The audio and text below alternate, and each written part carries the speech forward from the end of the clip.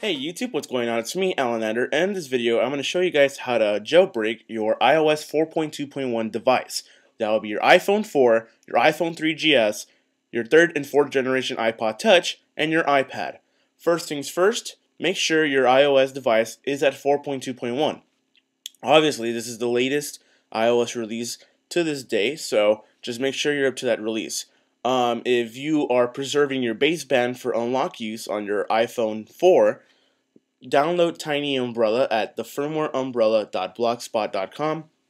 There's a quick guide I'll put in the description to show you guys how to upgrade to 4.2.1 by preserving your baseband. So it won't update to the 4.2.1 baseband, which is the modem firmware that doesn't cause the latest ultra/snow exploit to work. So run through that first, and then once you're on 4.2.1, you're going to want to download greenpois0n. So pretty simple. You go to greenpois0n.com, and that's poison with the O being a 0, the second O, and you go ahead and download the Mac release.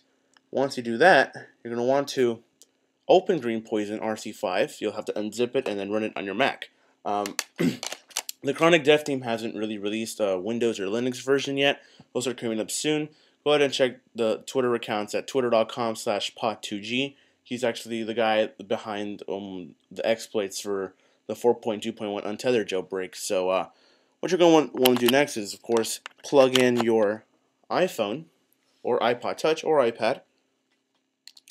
Make sure it's running 4.2.1 and make sure it's on the home screen like so. Next thing you want to do is, once you do that, is just click the jailbreak button, and when it says press and hold the sleep button, you're going to go ahead and do so. You're going to press and hold the sleep button, then you're going to go ahead and press the home button when it asks you to do so. The screen will go off halfway, and then once it says to release the sleep button, you release the button on the top. So you keep holding the home button. Once you do that, keep pressing the home button until you see text roll down on your screen. There's been an issue where some people see a bit of text on the screen, but it freezes for like a few seconds, right around there. I don't know if you guys can see it clearly, but release the home button once there's actually text running down the screen. That's when the exploit's actually running. And once it reads complete, you just let go. The whole greenpois0n exploit is already occurring on the device. So you press complete, and greenpois0n closes on your Mac. But the exploit has already been uploaded to the iPhone or the iPod or the iPad. I'm just going to say iOS device from now on. There's just so many. It's pretty stupid. But let's see. greenpois0n initialized. It'll run the exploit like so. And once it's complete, the greenpois0n app is supposed to install a loader app on your home screen in the springboard. The problem with that is that the loader app doesn't actually run. You actually need to do one extra step to install Cydia. At this point, you go ahead and run redsn0w. Go to blog.iphonedev.org, not /redsn0w, just the homepage of the dev team blog. Scroll down and install the latest redsn0w update for OS X. The Windows version, since there is no greenpois0n for Windows yet, probably by the time it gets released, I'll put an update in the description. You can go ahead and install the Windows version.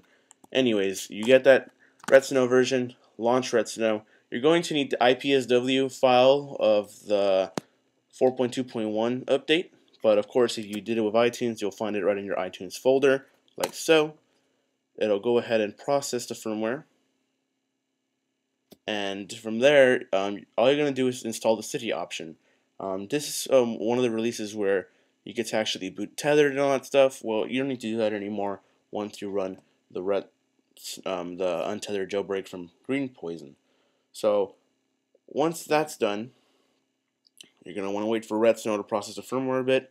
It's taking quite a while on my Mac. But from there, just let it load, identified. Let it download the jailbreak data from the dev team servers. And you're just going to install Cydia, go into DFU mode again. Just let it install the Cydia bundle. You already have the untethered exploit loaded on your phone, so it will tell you to install tethered when you're done. You don't have to do that. You can just go ahead and just let the phone load.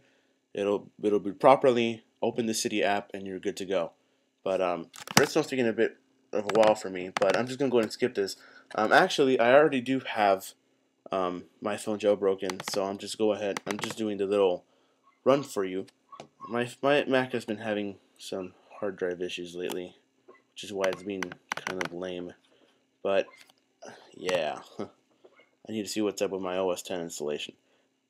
Anyways, I hope the video isn't actually freezing, because I'm actually screen recording, and I just destroyed, I believe, 5 or 6 minutes of my time because of my stupid solid state drive. It's actually having issues. So, alright. That's it, guys. You should see the Apple logo actually turn into a greenpois0n logo, which you see like a little skeleton on the Apple logo, which is pretty cool. Let it boot, and that's about it.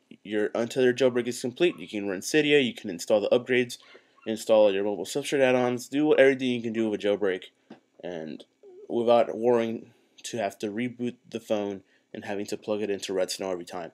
So I'm really glad the Untethered jailbreak has been released, and that's pretty much it for this video, guys. We'll see you guys next time. Peace.